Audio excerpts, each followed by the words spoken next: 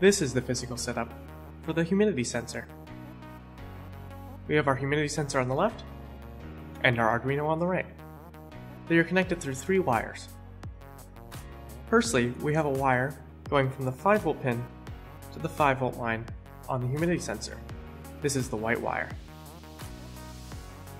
The black wire is the ground wire.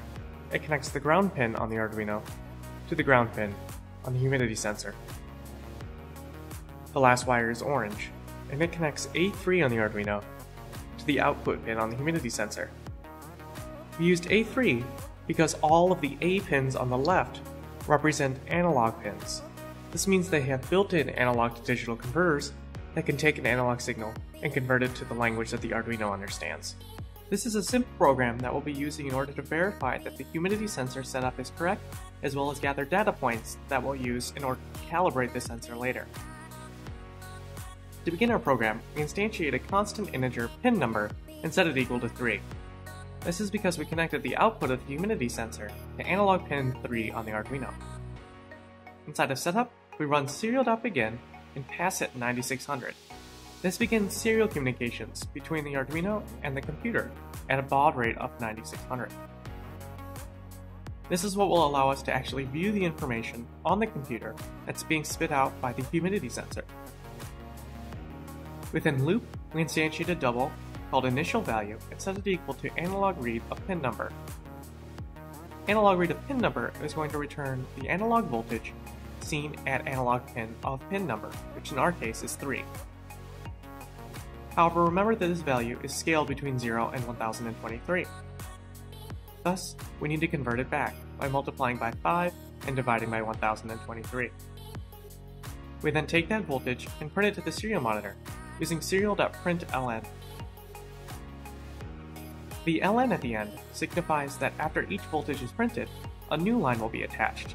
Thus, each voltage will occupy exactly one line of the serial monitor. This will make it easier to read, and you'll see what we mean when we actually open the monitor. Finally, we conclude with a delay of 100 milliseconds, so that the information isn't being sent to us at an incredibly fast rate. Let's upload the code.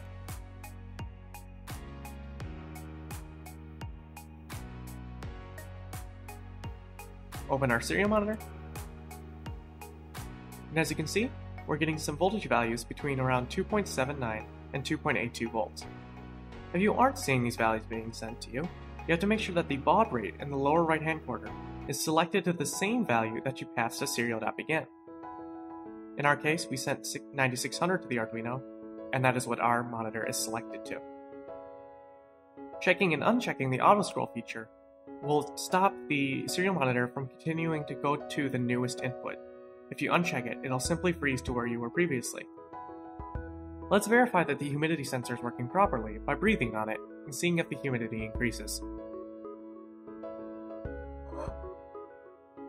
As you can see, the voltage increased, corresponding to the increased humidity.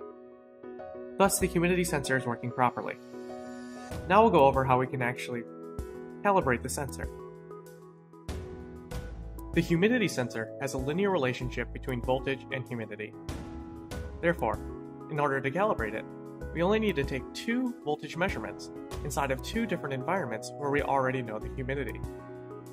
In our case, we took one measurement inside and then took our circuit outside in order to get another measurement. We had another device with us that told us the actual humidity of both of those environments. Now we have 2 coordinate pairs, so we can get our slope and y-intercept to create our linear equation.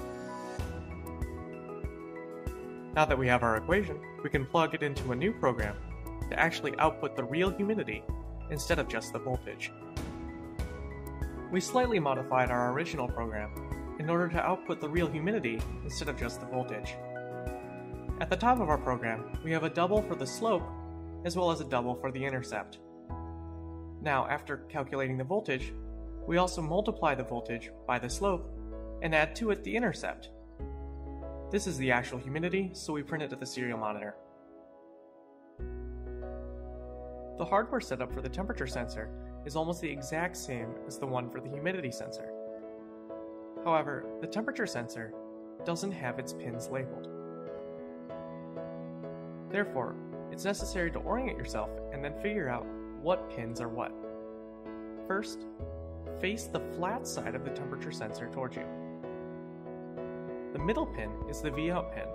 This is what will connect to an analog pin on the Arduino. We connected it to A3.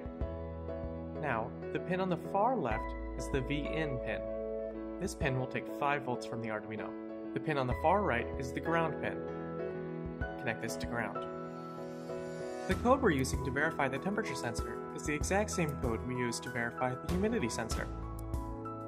We'll similarly use it in order to get our calibration curve. First, let's make sure that the temperature sensor is working properly. Let's open the serial monitor. The temperature sensor seems to be outputting a voltage between 0.76 and 0.77 volts. Now let's see if the temperature changes when I put my finger on it. As you can see, the value increased to 0.80 volts. Thus, the temperature sensor is responding to my increased temperature of my finger. Therefore, we can believe that the temperature sensor is working properly.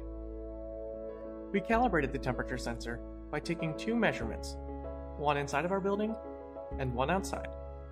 Just like the humidity sensor, we had another device with us that knew the temperature of the environments that we were in, and we used that in order to get our calibration points. From those calibration points, we created a slope and intercept and modified our code once more. Now our program outputs the actual temperature.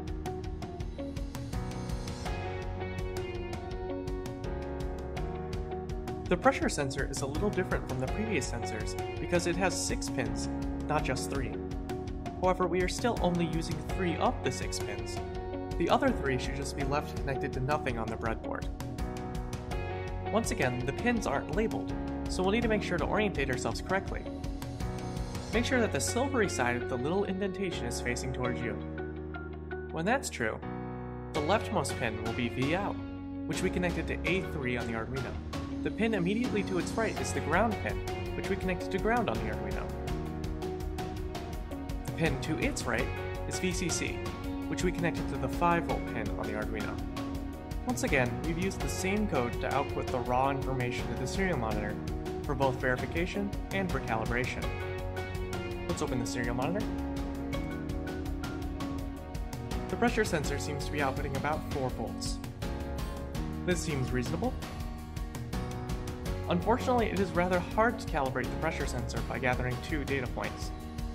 Thus, we're going to assume that a value of 0 volts corresponds to 0 pressure, and we're just going to use the voltage we have here and correspond it to the pressure we have at this environment, which is 1 atm because we're at about sea level.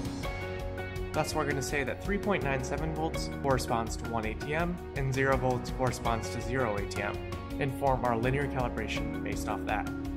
This is the program we wrote that incorporates the calibration that we got for the pressure sensor.